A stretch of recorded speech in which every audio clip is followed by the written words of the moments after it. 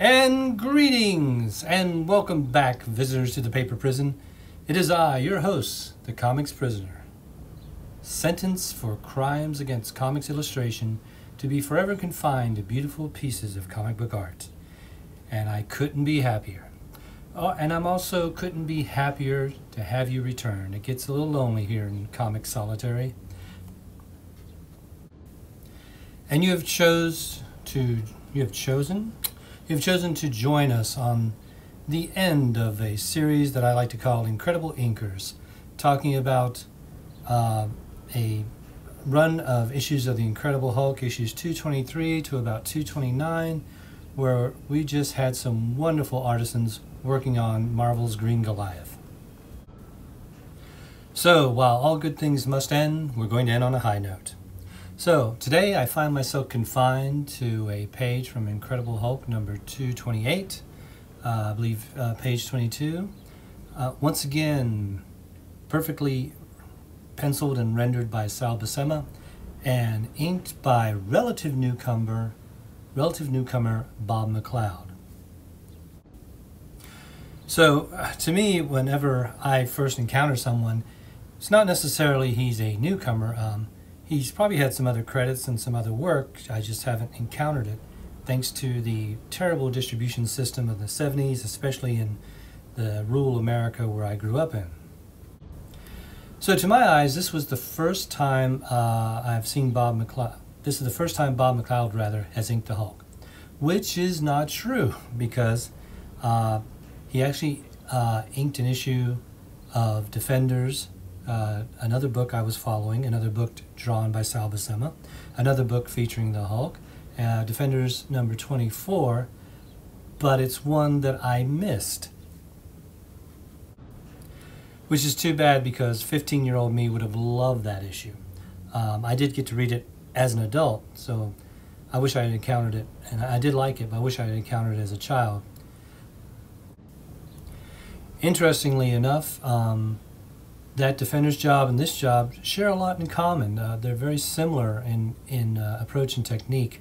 But we are not talking about Defenders. We are talking about Incredible Hulk number 228. And we have here a wonderful page to be trapped in. Now, once again, I want to reiterate my disclaimer that what I am sharing are just my opinions and my experiences, and I'm sharing how I came at this as a young fan, aspiring artist, not so much the adult workman person, which you see now, who has been a professional cartoonist, paid the rent, doing art. Now, as I've said in my previous shows, this time of the Incredible Hulk was very great, but also could be very surprising. You like to stick with the people you know, the people you're fans of. I enjoyed Rubenstein's work on this, and Sinnott's, definitely Klaus Janson. Bob Layton on that annual was a lot of fun. So, but here we have a new name. So once again, I have to brace myself for the worst. And relieved that things are just fine. Once again, as I've said, even though they're different artists with different techniques and different styles, they're still coming out of the Neal Adams Continuity Associates mindset of comic art. Yes, all of these artists are different, and they all have their different strengths, but if one may be vanilla, one may be strawberry, one may be chocolate, but they're all ice cream, and I want ice cream, and they're giving me the best ice cream ever. So as a young teen, this was feeding into the aging comic audience that was getting into the mid and upper teens, who were becoming very cognizant of craft and art. And this kind of rendering, this photorealistic rendering, is what appealed to us and me at that time. So one, I'm very happy. Okay, new guy, Bob McCloed, never heard of him, although I should have. So it's staying within the style that I want to see. Now I'm going to look at it a little bit with 2020 vision. I love Bob McCloud's work then and now.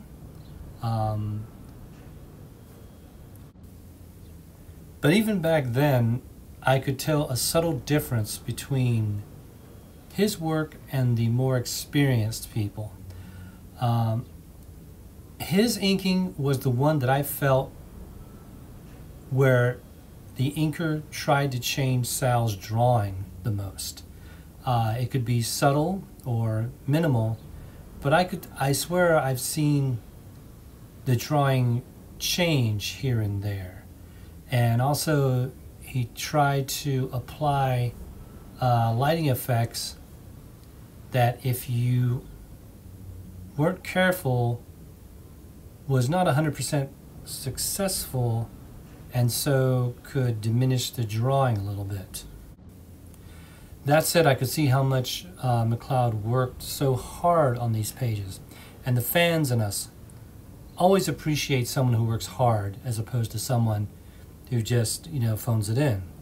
So even though there was this subconscious jarring, we all loved it. The only thing else I would say, especially evinced in this page, and quite frankly through a lot of his work at this time, seemed to be an over-reliance on zipatone, which young me loved, but old me is kind of looking at it and saying,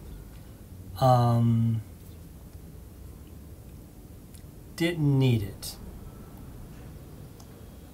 or not always. Now, it's real easy for me to sit here on the sidelines and critique someone who's on the front lines.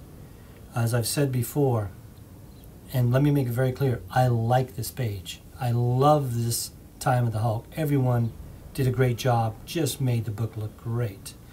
I just want to say, though, that even work that I didn't quote-unquote like as a child, once I became a professional, I realized just how hard it was to even be that good.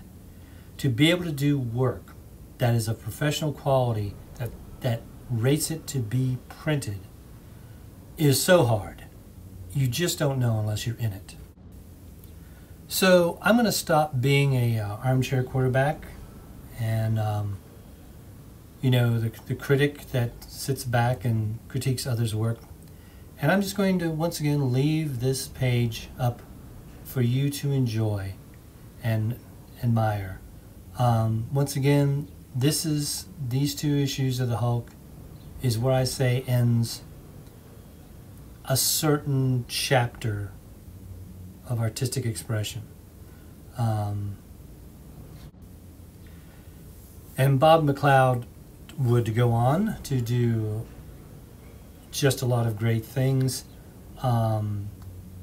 As I said, he had already been working as a professional, and then he was going to go on to co-create the New Mutants. And before that, he did an issue of Marvel Team Up, which blew my mind, because here we had the inker was also the penciler. It was the first time that I'd ever seen that happen. I was in a box where, a person was what you are. If you're an inker, that's all you do. If you're a penciler, that's all you do. If you're a writer, that's all you do. I've never seen anyone up until that point do more than one job, so it blew me away. And then when he did the New Mutants graphic novel that launched the series, and he did all, penciling and inking and all of that, and it was such a big piece, it just blew me away.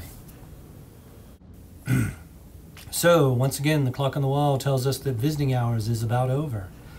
And the warden is leaning on me again to say, if you like what you've seen here, please like, subscribe, smash the bell, tell your friends.